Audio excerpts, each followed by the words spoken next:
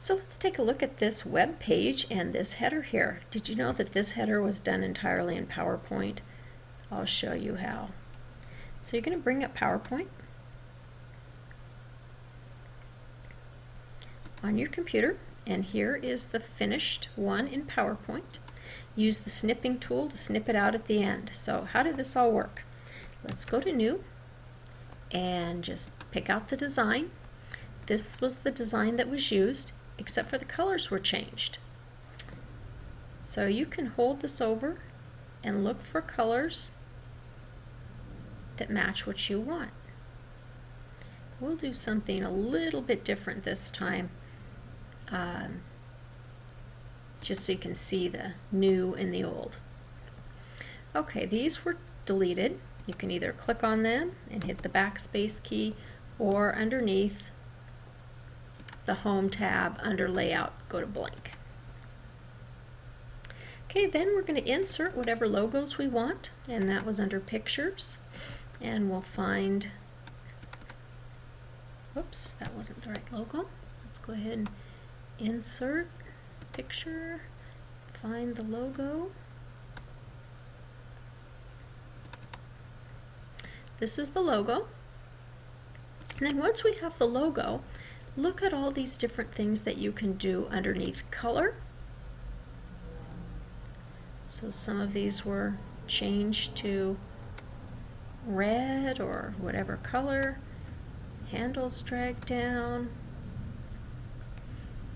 And we can hold the Control key and just make multiple copies of this, or Control C, Control V, or however you want to copy and paste. I just click on the item, hold the Control key, and drag. Let's say on this one,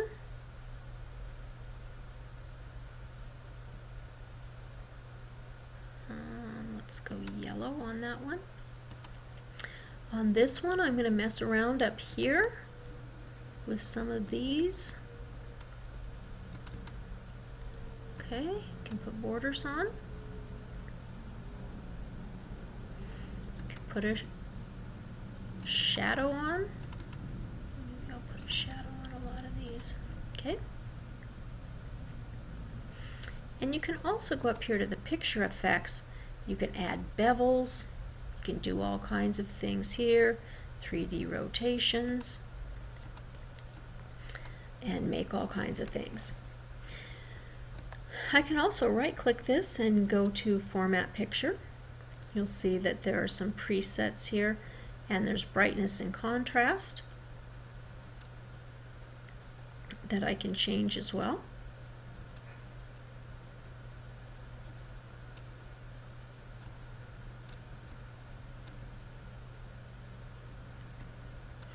And then I'm going to go to Insert, Word Art, pick the word art that I like. Maybe do this one.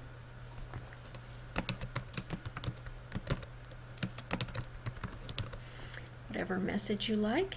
The artwork, you can click on the outside and go to Format as well, and underneath these effects you can add a shadow on. You can change the outline, you can add bevels.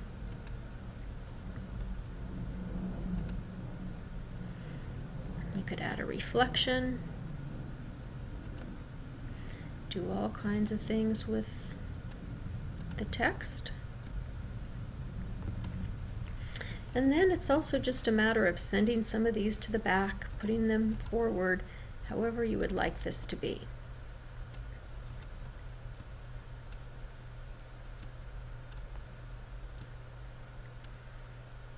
Rotate some of them.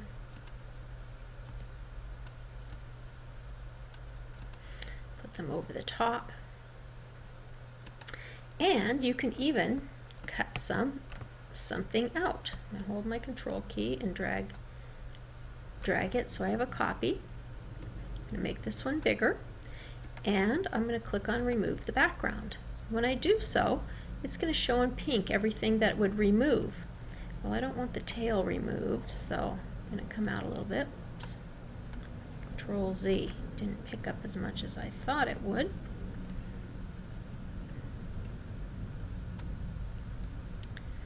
And then after I kind of get it what I want, I'm going to use the mark areas to remove and mark areas to delete. So I'm going to mark areas to keep. So I've got to click and drag a little bit here. Mark areas to keep. I want to keep the legs in here. I got a little bit too much. Mark areas to remove. Okay.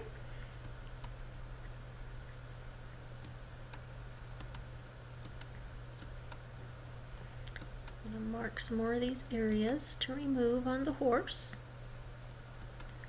If it goes too much, I'm just clicking a little tiny bit and taking off a little bit at a time, because otherwise it can be like that. Looks like I'm going to have to keep that little piece there.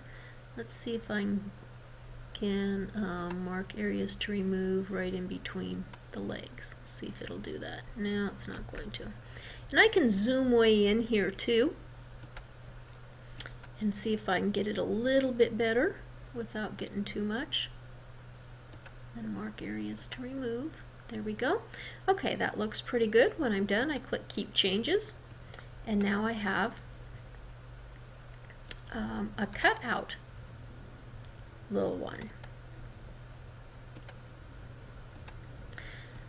So then it's just a matter of playing around with what my design is going to look like. If I don't like my word art, I can always go back in here and format this differently as well.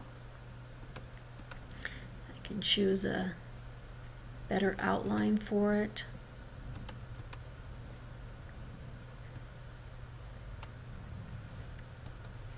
Change the fill if I want. Under Format Shape, make it a little bit more transparent. Close. I could change the color. I could do whatever I wanted until I had a really nice graphic working for me.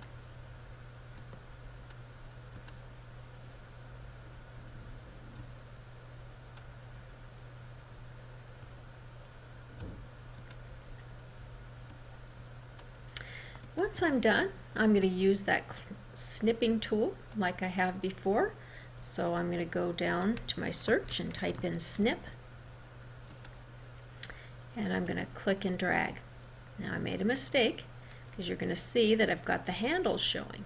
So I'm going to close out of the snipping tool, click outside to make sure nothing has been selected, and go back to my snipping tool, click on New, and now click and drag and save. And I have a fancy, nice graphic for a header, for a poster, or whatever will work best for me.